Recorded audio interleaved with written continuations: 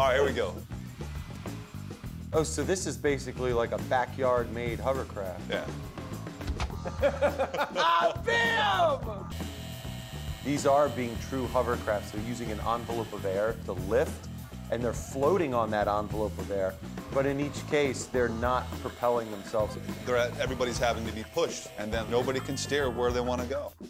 I think we should be able to have a strong cushion. Yeah. We should be able to propel it in the direction we want to go, Yeah. which means that we'll have to be able to steer it.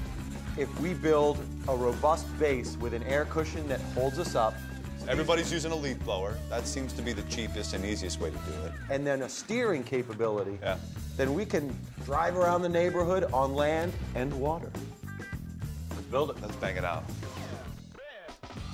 So we have these couplings, Grant. These are all going to go on here. What I was thinking is we have to have a collection box where they all go into. The leaf blowers will fire up and they will go into the collection box. Okay. The collection box will then gather this and will disperse these Like so. evenly throughout the curtain. And that will keep us on a level platform. Yeah. So this looks really good, Grant. So the design is that we're going to have air coming through here, here, here, here, here. That's going to inflate all of this donut. Ooh, yeah. See? So Yeah. Cram them all in there.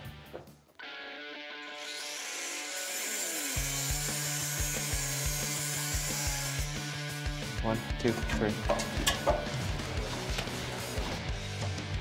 We want it all the way up. Keep pushing. All we got to do, fire these three up. We'll get lift and then see if it's going to hold all the weight.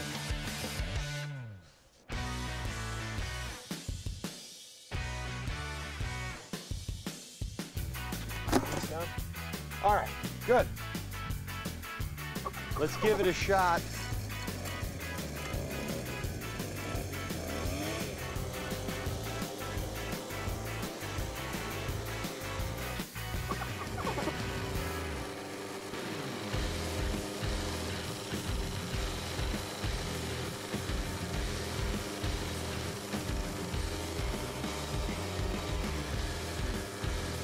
It's working. It's actually steering. It's working.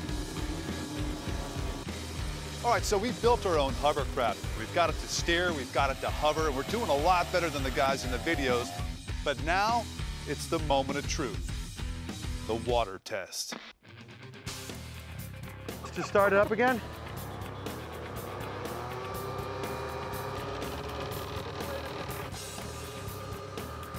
Scoot forward a little bit. You're too far back. Okay. Look at that. Almost there. Almost there.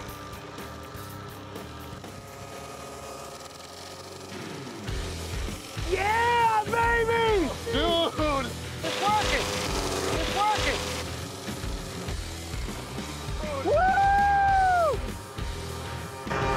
Wow!